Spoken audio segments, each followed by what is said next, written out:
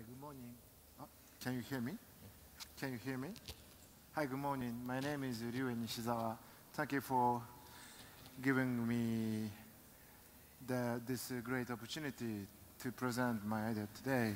Today, first, I would like to talk about a few points of Japanese architecture and a Japanese city. Where is the slide? Is the presentation coming? Yes. It's here only. There. Here. Yes. On the side.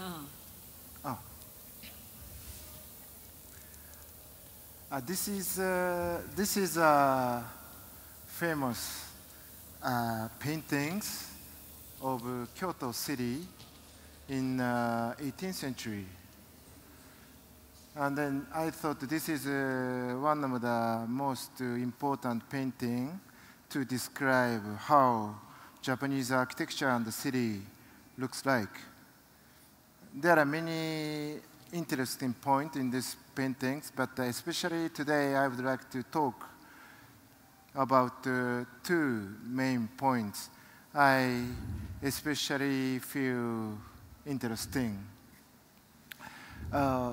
First thing is, this is center is a city center, and then on the left, it's out of the city. But you don't see where is the center, where is the periphery. This looks like everywhere looks center, or there is no concept of center. And the second thing that I feel interesting is that these painters paint so many nature in the city, such as cloud, trees, animal, and the river. It seems like nature and the city really together. These 2 points is I feel interesting to mention.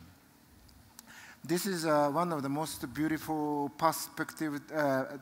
beautiful paintings by Boulet, French architects. This is painted, this is made in the same century, which is 18th century. I love this painting because it's drawn with a special technique called perspective with one viewpoint.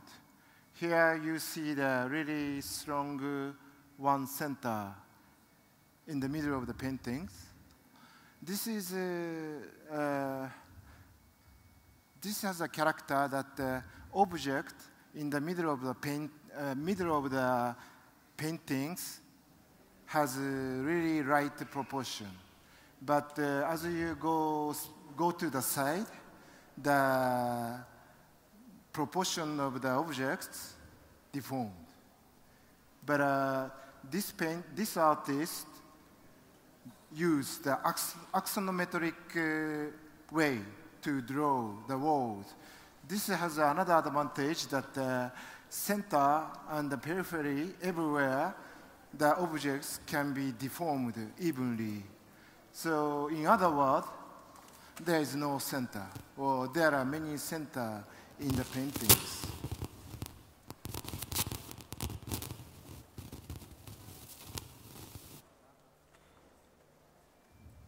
And this is a theater, cultural center project that Sejima-san and I did together during the 90s. This is, we try to create a really democratic architecture where you can see we have a theater on the right above. We have a meeting room on the left below. There are many rooms. So many people doing something different all at once. This is like everywhere can be the center. Everybody works or enjoy totally in a democratic way. This is another example of housing to try to create this, polycentrism architecture. And this is another example of the housing that architecture and the nature really mixture together in the middle of the Tokyo. This is another example of a museum that we made 2004. This is a museum, but there's no main entrance. So many entrances, and you can do the exhibition with only 3 boxes, or you can do the 13 boxes. You can use 13 boxes for the big exhibition. Like, depend on the program, center position moves. And this is, I would like to talk a little bit about the relation with nature and architecture. The sketch above is China. The architecture always stand on the bigger continent. So they first make a podium and then build architecture. It's really monumental. But below, this is Japan. More than 90% of the property is occupied by the mountain. So we have ocean just in front, and we have the mountain in the back, behind, so that there's no place for us to build architecture. That's why we start thinking how nature and the architecture should stay together. We can't, keep ourselves away from the nature. This is one of the most beautiful examples about nature architecture. This architect built a temple on the border between land and the ocean, and there's a tide. And sometimes water come around temple, sometimes it become ground. This is an example how we can create architecture in the nature. Anyway, one of our traditions is that the architecture always come together with the nature. This is one of the most famous temple in Kyoto. And relation with the architecture and the nature can be recognized, especially when you approach to the architecture. This is a very famous temple in Nara. First, you find roof when you are outside of architecture, and as you come close to architecture, at some point, which is B, you don't see the roof, but you find the ceiling of the eaves. And at this point, you enter the architecture area, but you are still outside of the roof. And then finally, you enter under the eaves, and then inside the building. There are many collection of the spaces between inside and outside. In the Western architecture, inside and outside is made with only one wall. It's really strong definition to create city and architecture. But in Japan, there are many gradual changes of space between landscape and architecture.